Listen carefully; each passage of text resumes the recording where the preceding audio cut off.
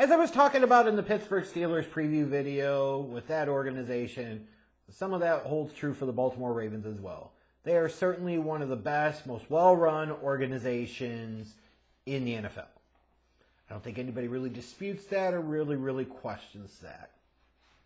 And you could point to them as being one of those examples of you want to do things like them. And on the surface, it's hard to disagree with that. That's a team that's pretty consistently in the mix. They've won a couple of Super Bowls. I get it, right? Like, they look like the type of organization you want to pattern yourself after. Draft and develop your own talent, da-da-da. But then I come back and I say, yeah, this is a team that hasn't been to the Super Bowl in over a decade. In that time, the Eagles have been to 2 and won one of them. The Chiefs have been to 3 and won 2 of them. We keep holding up teams like and organizations like the Steelers and Raiders as like a template to follow. But at the end of the day, they're not winning championships with the propensity of frequency of other teams. So maybe we should stop pumping them up quite so much. Anyways, looking at this Ravens team in 2022, I think actually is a pretty good example of that.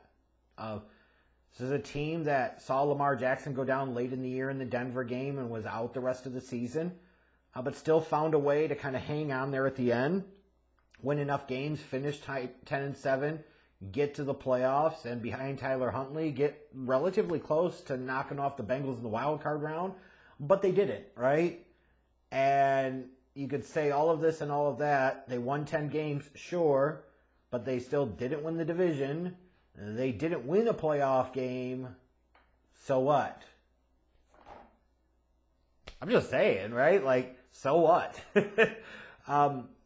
So, there was a lot of drama in the offseason, talk about Lamar Jackson and what's going to happen with him, what's his contract situation going to look like. That ultimately resolved itself. And, now you wonder, like, how are they going to build around him?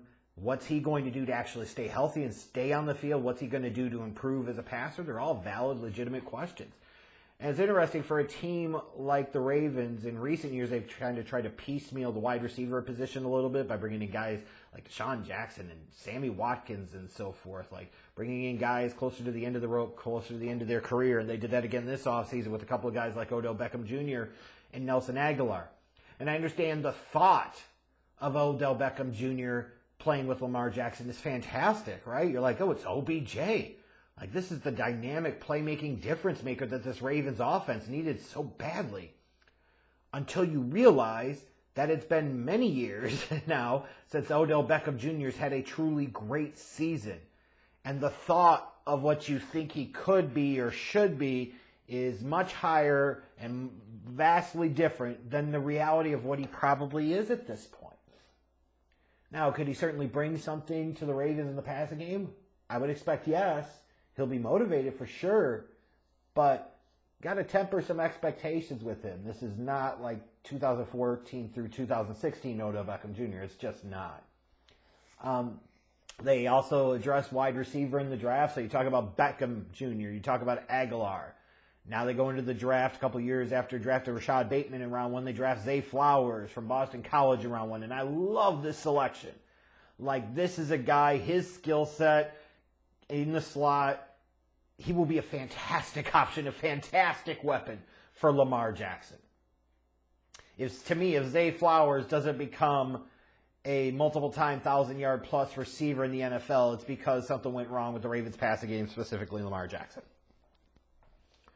So, they certainly went and tried to address the lack of talent and depth at the pass-catching positions. We'll have to see now in 2023 whether that investment is going to pay off.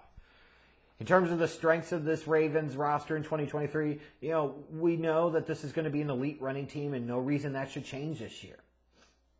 Doesn't really matter the backs that they have. They're going to be able to run the ball. And when you've got Lamar Jackson, as long as he can stay healthy, you're really going to be able to run the ball. That's not the problem for them. Same thing with their run defense. The problem with the Ravens has nothing to do with the running game. They can run the ball and they can stop the run. They were top 3 in the league in yards allowed last year. And I don't see a ton of reason why that's going to change. And then you look at their linebacking core, and you look at Roquan and Patrick Queen in the middle. Like, it's pretty good tandem inside. And then Owe and Ojabo on the outside. I wonder how they're going to do as edge rushers in 2023. But I really like the talent in this linebacking core. Then they drafted somebody like a Trenton Simpson in the third round to be able to get him there. Like, that's a really good unit. But the big problems to me with the Ravens are all about the passing game on both sides of the ball. Their secondary was 26th in passing yards allowed last year. Well, and where did they really get better, right? Their notable moves in free agency were wide receivers. Their first 2 picks in the draft were a wide receiver and a linebacker. Where did their secondary get better? I don't really like that unit for them on their defense right now.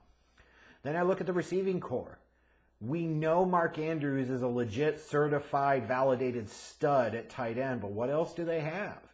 As I talked about a couple of moments ago, Odell Beckham Jr. now is more of an illusion or a dream of what you think he could be from several years ago versus the reality of what he actually is. What do they reasonably expect from a Rashad Bateman? What's Zay Flowers going to do as he transitions to the NFL? Are you going to get anything out of Nelson Aguilar? Like, these are legit questions, for that receiving unit. I expect him to be better, but it still could certainly be a question mark for this team.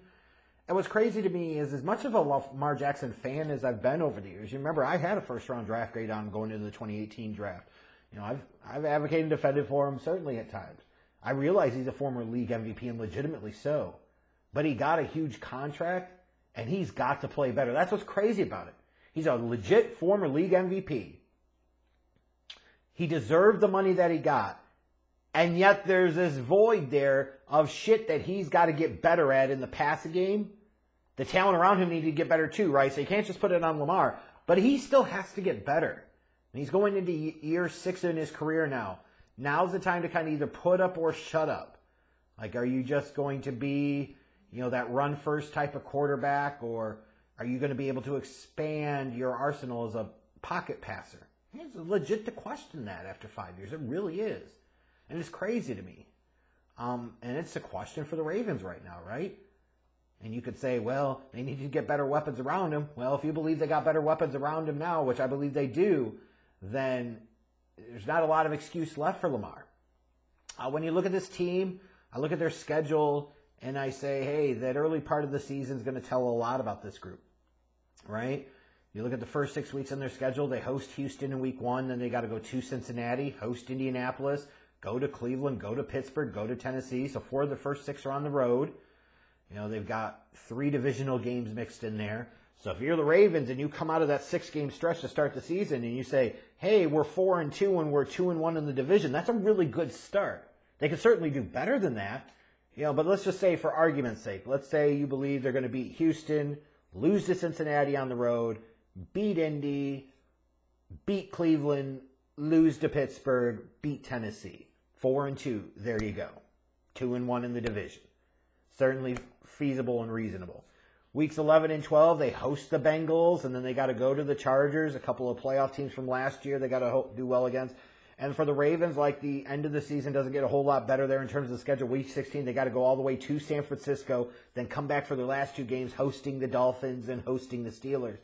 And it's that stretch in those last few weeks that has me not quite buying into this team being able to win this division. I think the Ravens are like a 10-win team this year. They'll finish second in the division, but I just can't put them past the Bengals. And I frankly also wouldn't be surprised to see the Steelers jump past the Ravens if things go well for Pittsburgh this year.